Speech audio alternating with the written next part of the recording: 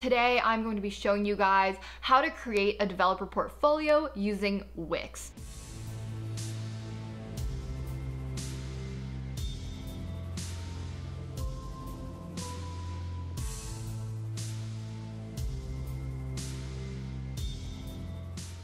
In this day and age, having an online portfolio is a really great tool to showcase all the work that you're proud of. Unlike a resume, which is just a sheet of paper, it allows you to really embrace your personality and establish a brand too.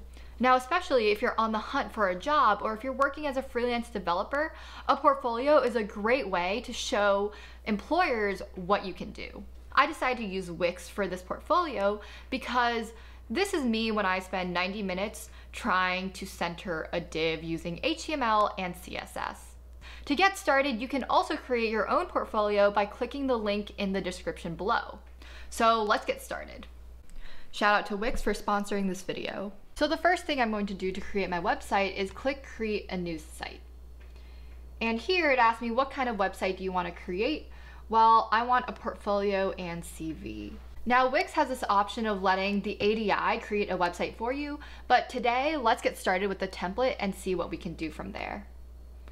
I mean, they have a ton of really great templates that all look really professional, but let's find one that's more of my vibe.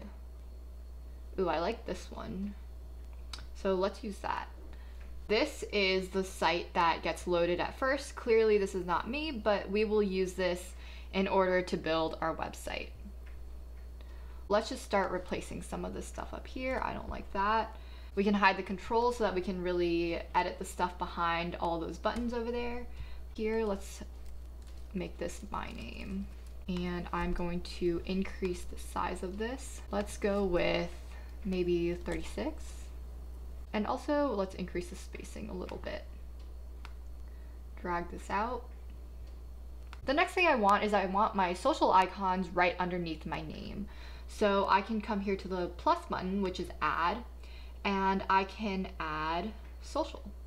And I like the way that this looks because it just seems very clean to me. Let's drag this over here. Here we can customize this if we go to layouts, and I'm gonna make this icon size a lot smaller and decrease this spacing a little bit. That looks good. If I click on set social links, well, I don't want to link my Facebook. I want my YouTube channel to be first. I don't have a Pinterest and I don't have a Tumblr. Because this is a portfolio, it would make sense to put a LinkedIn. So let's search for that icon and let's use this one. So we can add that to the gallery and move this over to here. Then we can add our links. So right now the YouTube link goes to Wix. Let's make this my channel. So I'm just gonna go through each of these and direct them to my profiles. Okay, then click done, and there we have our social bar. This guy's just not me, so I'm gonna change the strip background and I can come here to image. Now, I don't really want to use any of their images, so we can upload some new media and open all those files. So I'm just going to upload a couple of files from my computer, and these are files that I already know I want on my portfolio, so that's why I'm adding all of these so that I don't have to do it a bunch of times later.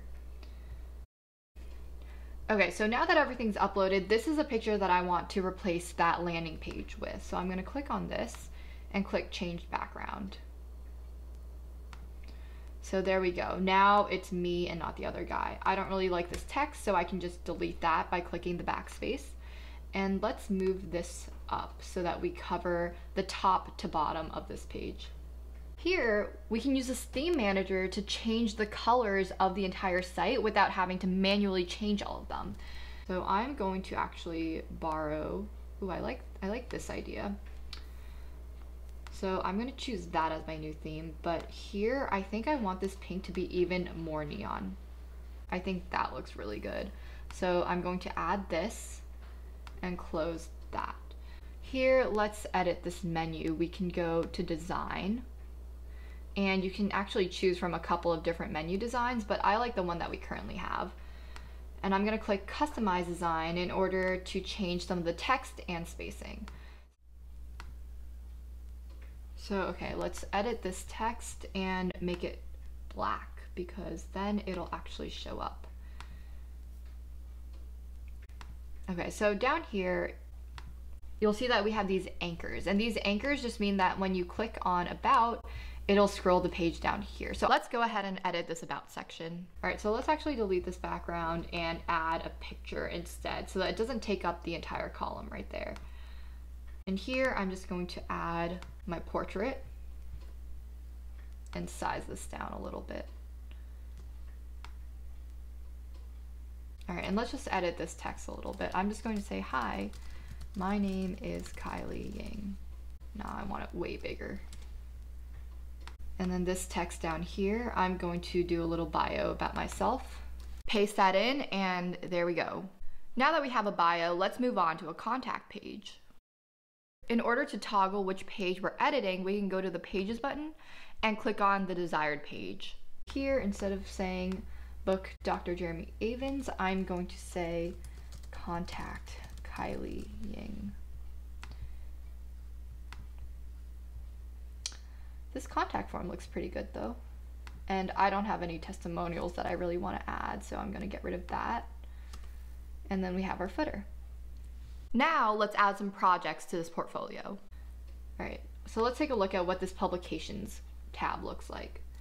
It looks like this would be a really great place to showcase some of the projects that I've worked on. Let's change this to projects and let's make this my projects page. Let's start filling this in with projects that I've worked on. So there are 3 projects that I really want to showcase. I want to showcase one of the projects that I've worked on with Driverless, another project that I worked on with recipe ingredients, and one that I've worked on with digital image processing. My Driverless project is called An Ode to the Bicycle Model. And I'm just going to paste something that I've already written. All of this text is not something that you can add on a resume, but you can add here. And this button, I would link the PDF for the write-up, but this is still a little bit in the works. So instead, I'm going to just say, ask me more. And I'm going to link this to the contact page. Over here, instead of this book cover, I'm going to import this image of race cars, and I will crop this so that it looks slightly better than that.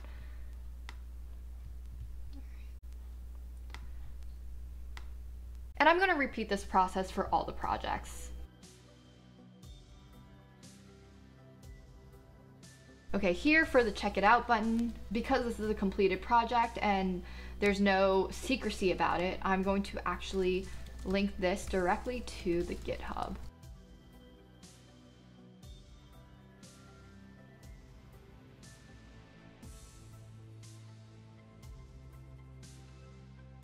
All right, so then here for this check it out part, I have a document that I actually want to show. And so then for this button, I can click on document and click choose file.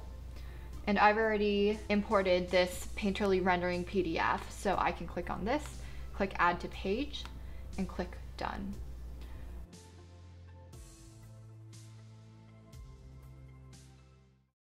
So I'm going to add one more page. This is going to be my resume page. In particular, if you're looking for a job or if you're a freelance developer, having a resume page allows you to basically put down your previous experience in industry maybe, or any courses, relevant schoolwork that you've done in order to get to where you are.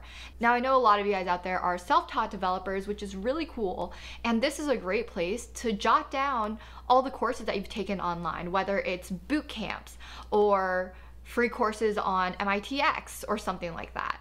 So that can go here and really show employers that you have these credentials for this job.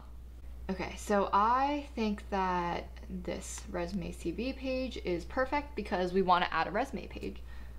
And what I'm actually going to do is go to the projects page and copy the header.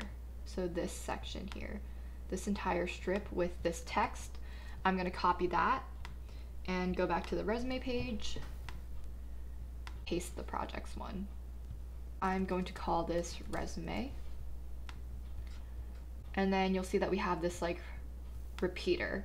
So I'm going to actually delete some of these things because, well, we're gonna have two sections. I'm gonna have one section for education and one section for experience. Okay, so the layout that I want to go for here is I'm going to have a picture of a logo over here and everything else that's relevant, all the text that's relevant on the right hand side. Right here, let's make this, so this is going to be like the header of the element.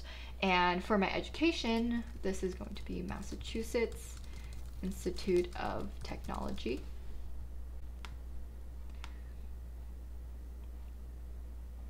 Let's add one more line of text to this. And down here, it's a really good idea to sometimes list courses that you've taken, but for the purposes of this tutorial, I'm just going to be listing my degrees. Okay, awesome. And I can change this line spacing a little bit to make things a little bit more spaced out here. And then let's add in an image. So now I'm going to use the MIT logo that I uploaded here and add that to the page. That's really large, so we're going to decrease that and add it in right here. All right, and then I'm going to add my experience down here. This is good if you've ever had any industry experience like internships or research opportunities. You can add that down here and it will really showcase your credentials.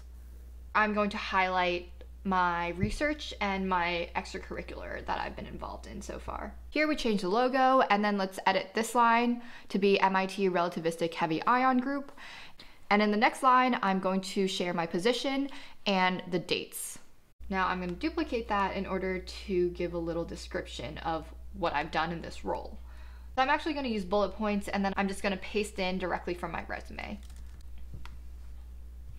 All right, and then in this repeater, what's really cool is that if you click Manage Items and you click Duplicate Item, then it basically gives you another slot that you can edit. And over here, again, we're going to change this image and make this driverless. And let's change these titles.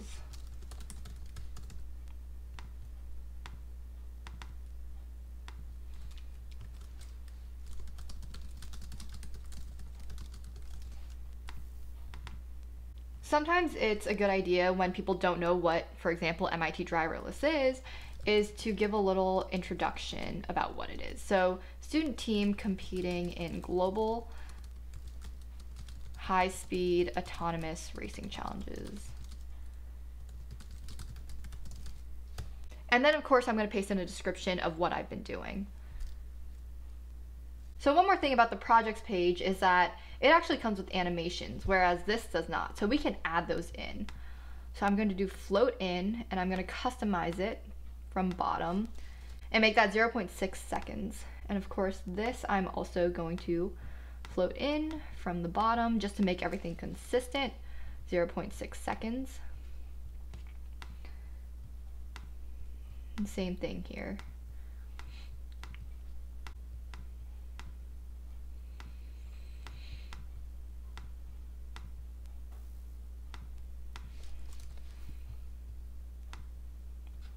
All right, awesome. And if I click publish, then it takes a little bit. If I go to view site, well, here's the site. If I go to projects, it'll showcase all my projects.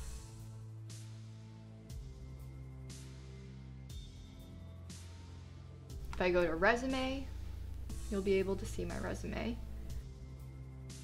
And then you can also contact me through this contact form. Thanks to Wix, I have a revamped portfolio. For all of you guys out there, whether you are new to coding or a seasoned developer, I highly suggest putting together a portfolio to really establish your brand and to be able to showcase projects that you've done or you're going to do in the future. To get started, you can create your own portfolio by clicking the link in the description below. Thanks for watching, and honestly, I would love to take a look at some of your portfolios, so drop a link below and I'll check it out.